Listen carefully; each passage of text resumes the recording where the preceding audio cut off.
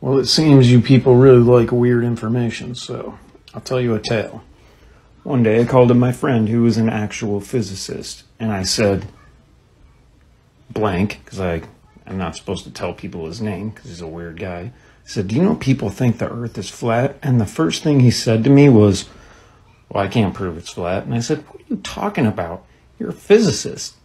And I was like, there's pictures of it. And he said, no, every picture from NASA is photo stitched. And I was like, what are you talking about? We have satellite photos. And he was like, do you know about a minute arc angle? And I said, of course not, because I'm not a physicist, blank. And he was like, that's how wide a camera can take a photo. And at 230 miles up, which our satellites are, you could maybe get Nevada. So every single photograph of the Earth is photo stitched, and then you can go to the NASA website, and it's true. So this is a lesson on the difference between knowing and believing. We all believe the Earth is round. You cannot know it is round.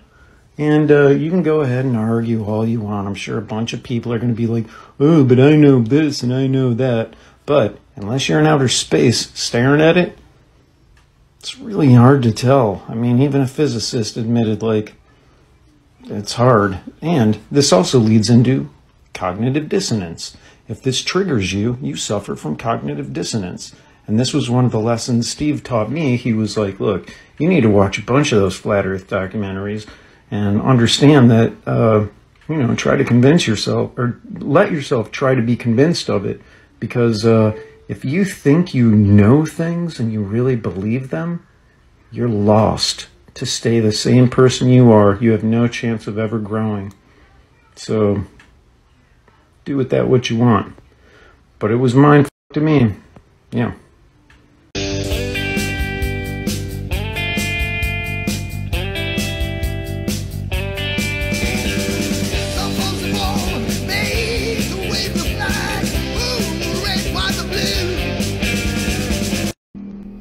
Hey, look, this is a clip that blew my mind when I seen it, man. These people, man, would try to make you believe anything. They always say the moon is out of space. The sun is out of space. Look at this clip, collective. These people are flying a plane over the sun, man. They giving the thumbs up and they smiling and happy because you've been lied to, man. You've been lied to your whole life, collective. Space is not what you think it is, man. These people are actually riding across the sun. Look at that, man. The sun is in the clouds, man. Look at that. But it's supposed to be out of space, right? Stop falling for anything, man. It's time to rise your vibration up, man, and do your own research for once in your life, man. Stop listening to people, man. This is proof. Look at that. The sun is actually right there. You know what I'm saying? Stop falling for everything, collect. Hey, globe earthers. Oh, I'm going to keep addressing you idiots. Oh, man. So, NASA was established in 1958. First test, von and Bon did the V-2 missile and shot it up and got to 100,000 feet. That was in 1947. And NASA came in 1958. So, why did Operation Fishbowl, or should I say Operation Dome, or should I say Operation Firmament? Why did that come about? Oh, and it tells you right here in the description what they were doing. Along with a couple of pictures of them shooting up 1.4 megatons of TNT. It says number of tests, 11. And yet they couldn't crack the dome. You even had the Simpsons make a little skit of the baseball cracking the dome and the water flooding in. You had Hillary Clinton say, we might not crack the glass ceiling, but we got 1 million cracks in it. I mean, we might not shatter the glass ceiling, but we got 1 million cracks in it. It's little subtle things like that. See, it's not, hey, globe earthers, listen to this. It's not one piece of evidence that'll prove the earth is flat. It's hundreds of thousands of little bitty little tests and things that we find and do that debunks your stupid shit. That proves somebody is lying about something somewhere. And the majority of it leans in the favor of flat earth. See, maybe if y'all didn't have a shit ton of CGI and you can actually use real images to prove what you're talking about. Maybe if you had experiments like a ball holding 70% of water while spinning with landmass on it, maybe somebody will believe you. But you have, after the V2 couldn't go no higher than 100,000 feet, so high they said it went to space, i.e. Wernher von Braun, the god of the space age, created space, worked with NASA, created NASA in 1958, and now all y'all do is send rockets up in the sky and lie about your space travel. 1962. Why is it people preach Bible this and Bible that, but as soon as you bring up the firmament and flat earth, oh no, no, no, no, no, you're crazy, you're wrong. Shit don't make sense. You know, people like to say, these are exciting times to be alive, or what amazing times to be living in. I don't feel that at all. This is embarrassing, and it's aggravating. See, if I was given the option to be born 40 or 50 years before the year I was born and be 100 or dead, I would choose that in a heartbeat. You know, in the last couple of years, like, there's been more lies exposed. You know, like the ones they've been telling us our whole life that have been exposed. It's mind-blowing. And now they're obviously creating a society where they do nothing but lie to us. They expect us to hurry up and believe the lies, hurry up and sign up for the lies. And if you don't believe their lies, they want you dead. There's a scene in The Matrix where Morpheus tells Neo, "This is your last chance. After this, there's no turning back. You take the blue pill, the story ends. You wake up in your bed and believe whatever you want to believe. You take the red pill, you stay in Wonderland, and I show you how deep the rabbit hole goes.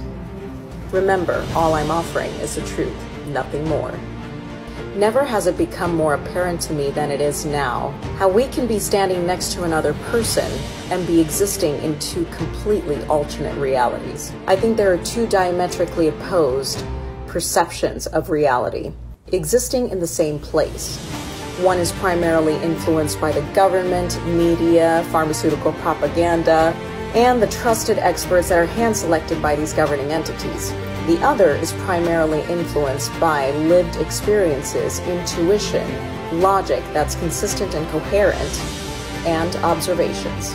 You see, when people do their research before they purchase property or buy a product or a car, they would be called smart consumer. But when you start doing research of your own, instead of blindly trusting the experts, you will most likely be called a conspiracy theorist. Plato said this: "Those who are able to see beyond the shadows and the lies of their culture will never be understood, let alone believed by the masses." On the bright side, there's about half the country who has at least one conspiracy theorist friend who is now appearing a lot less crazier than they were about a year or two ago.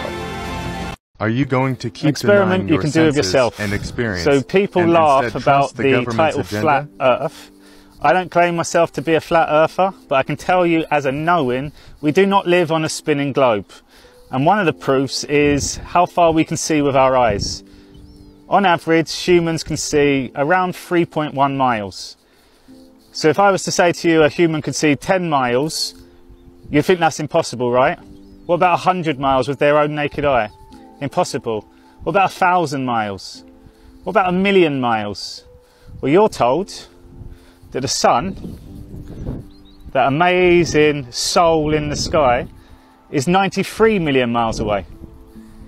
If we can only see for 3 miles, how could we see that at 93 million miles away? And if you could see it at 93 million miles away, how is there a strip in the ocean just there?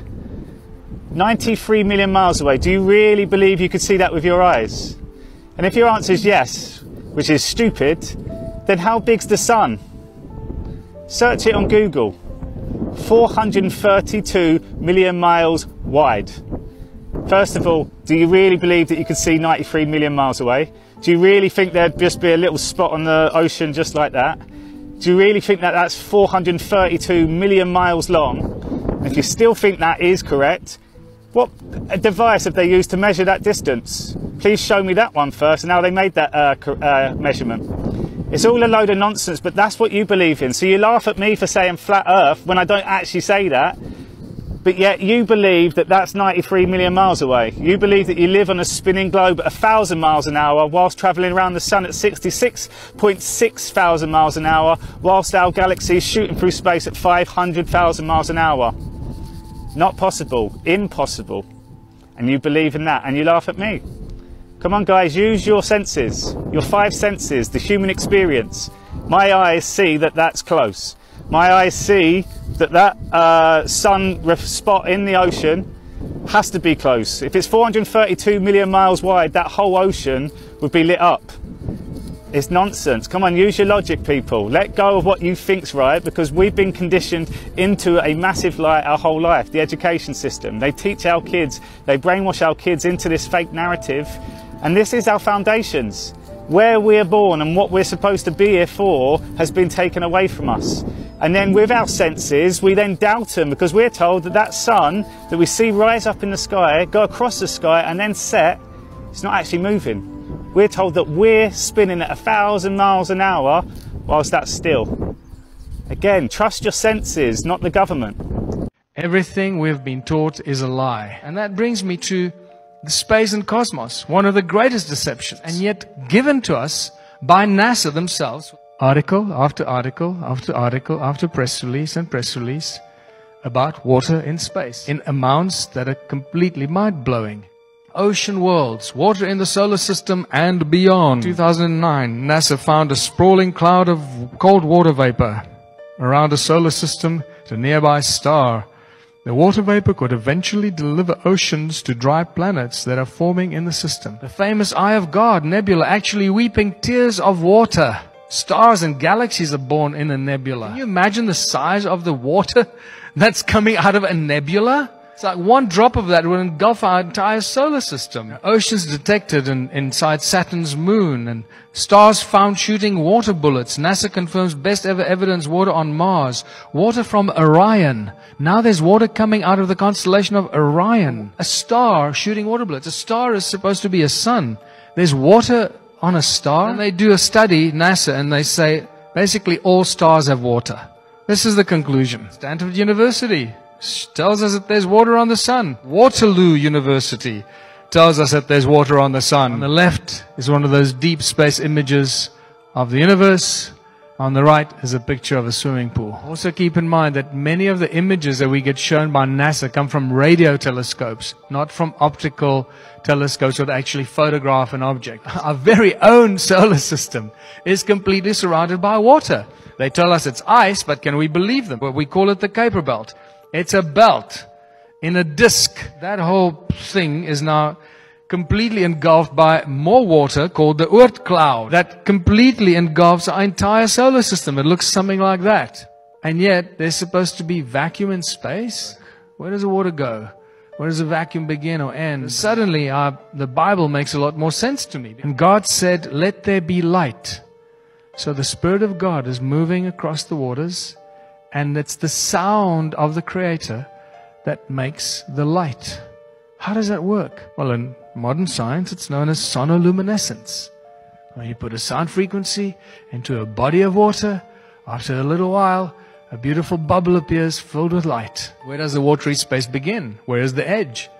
Well, if we start listening to what the Bible tells us in some ancient scriptures, maybe we should listen to all of it.